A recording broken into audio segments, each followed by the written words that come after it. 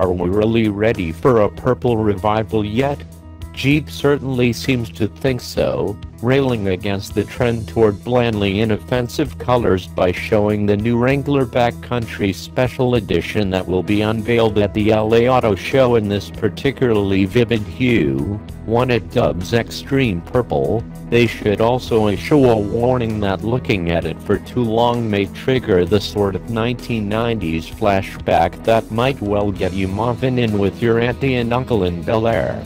The name had us considering a raft of jokes involving both banjo music and Ned Beatty, but it turns out the backcountry hasn't been designed for Appalachian road trips but rather winter capability. Which at least goes some way to explaining why it's been launched wearing a color that was last seen on a ski jacket in Aspen in about 1995.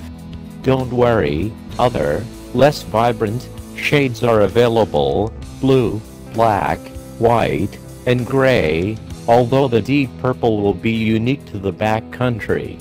Based on the Wrangler Sahara, the Backcountry is available both as a 2-door and a 4-door in limited. It has unique pink decals, which look like graffiti tags from more than a few feet away, and sits on 17-inch black Rubicon wheels. Rock rails are standard and side steps a no-cost option. It's definitely at the hardcore end of the Wrangler clan.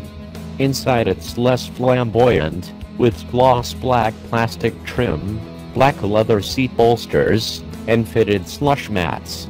The 9-speaker Alpine premium sound system and full connectivity package are also standard.